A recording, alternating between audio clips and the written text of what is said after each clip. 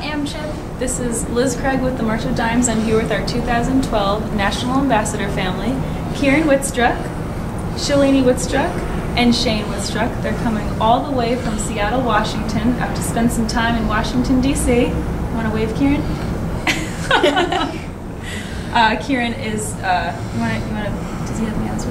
No.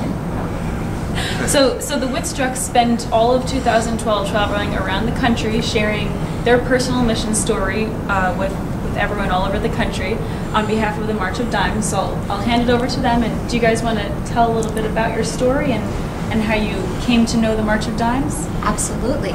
Kieran was born roughly 10 weeks premature at about 30 weeks, 6 days of gestation. He was 3 pounds, 1 ounce at birth and 16 and a half inches long.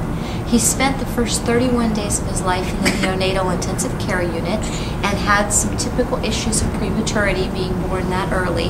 He suffered from sleep apnea, bradycardia, he had issues with jaundice, he was iron deficient.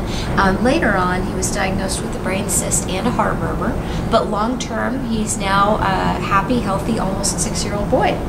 What do you say to the camera, buddy? Support the March of Dimes.